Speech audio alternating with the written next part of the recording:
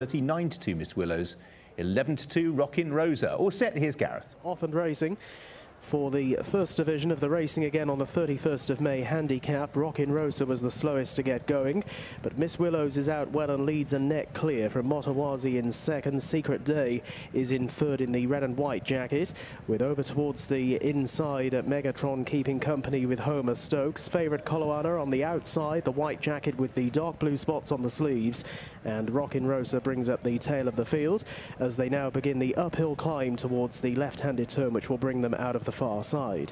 And up front it is Miss Willows leading by half a length to in second position Motawazi, racing third. Quite tight now, Coloana improving deeper out of Secret Day. Running in fifth is Homer Stokes, a neck behind that one Rockin' Rosa, and Megatron now just beginning to feel the heat at the back end of the field and dropping away as they're now less than 3 furlongs from the judge, and they turn in with Miss Willows under Mark Wynne showing narrowly in front of Motawazi. Homer Stokes in the blue and orange colours moves up to deliver a challenge. Wider out on the track is Secret Day. Coloana trying hard but has now fallen back in behind Rockin' Rosa, who's staying on as they make the run towards the final furlong, and it is Homer Stokes on the right challenging Miss Willows for the lead, with Rockin' Rosa now up into third position. Secret Day is a one-paced fourth. A good battle though to the line between Homer Stokes on the far side of Miss Willows. Miss Willows not giving in. Homer Stokes pressing all the way. Homer Stokes and Miss Willows. Homer Stokes just doing best. Homer Stokes got the better of Miss Willows. Rockin' Rosa through for third,